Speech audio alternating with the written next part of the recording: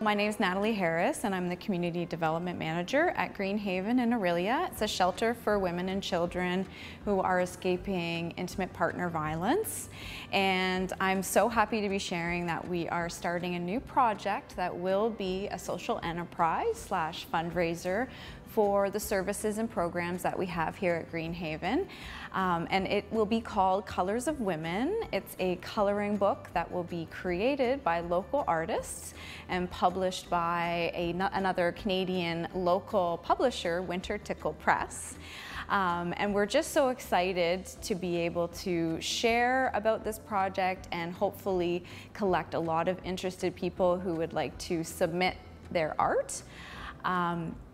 The reason why that this project came to be, on International Women's Day, we were hosting or co-hosting an event with the museum in Orillia, and it was called Colors of Women, and we wanted to just have various coloring books about different nationalities, backgrounds, cultures, all different types of women at the event. So I went online and tried to find such a coloring book, and it was impossible. I couldn't find something that was, number one, appropriate for all ages, and number two, I definitely couldn't find anything that was inclusive. So we want representation of all self-identifying women from all walks of life. And so far, we've had 2 focus group meetings with community members and women from all different walks of life, again, and we've been chatting about things like what do they want to see in the coloring book. So it isn't just about me and the group of people at Greenhaven that are producing and making the coloring book. We want the voices of what the faces will be inside the coloring book to tell us what should be in the book. So we have room for about 33 different pages of art, and we will work with you to kind of create what we're looking for. And you can also reach out to me to discuss. We are offering honorariums and tax receipts to the artists because we know how important and valuable their time and their talent is. So we don't have a deadline yet, and anything that you send this way to myself and Greenhaven does not need to be a completed art form yet. We would just more so like to see what your style of art is. Maybe you already have some art about women that you can just submit, and then we can kind of start the conversation with you about what we're looking for. And we hope this is the first of many.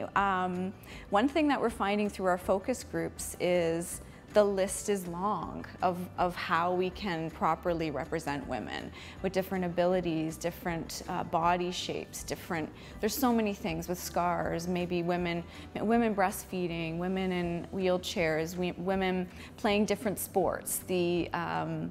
The possibilities are actually endless, so this was hopefully going to be the first of many, and we're very grateful for Winter Tickle Press to publish this book. It will be available through Amazon and other online places where you can get books and coloring books, and at our events as well. So we don't have the price point quite yet as well, that's to be discussed. We're also looking for sponsors. So we are working with Ethnic Mosaic Alliance, which is an amazing organization who is also helping us ensure that we're representing women properly and thoroughly. But we're also looking for other sponsors that would like to contribute either financially or in kind to this project. It's exciting. We want to really put something out there where all ages of women can pick it up, flip through, and hopefully find themselves in there. And we know that that's a mission that we can't do on our own, so the more community that's involved, the better. There are so many self-identifying women who use this shelter. We have all ages and all walks of life, like I said. I get that question a lot, like, who uses this shelter? And maybe there is a perceived age range or ethnic background, but honestly, it is every type of woman that we see, all ages, all backgrounds. So We really feel that by putting this coloring book out to the world with our Greenhaven logo, it will show that that's what we're helping and that's what we're reaching out to. We have no limits. If you're a self-identifying woman, our door is open to you and your children, and we will help you work through the process of escaping intimate partner violence. You can go to our website, and there's a location where you can donate, and then you can also reach out to me in my email. I'm the Community Development Manager. And let me know if you're interested and would like to know more information. And we're accepting art from all ages, which is maybe good to know. So there isn't an age category. If you are young and old, we welcome those art pieces to hopefully be able to blend as many pieces as possible into the book. And people that need to reach out to the shelter can reach out to our crisis line, and that's available to anyone, regardless of what geographic area you are in.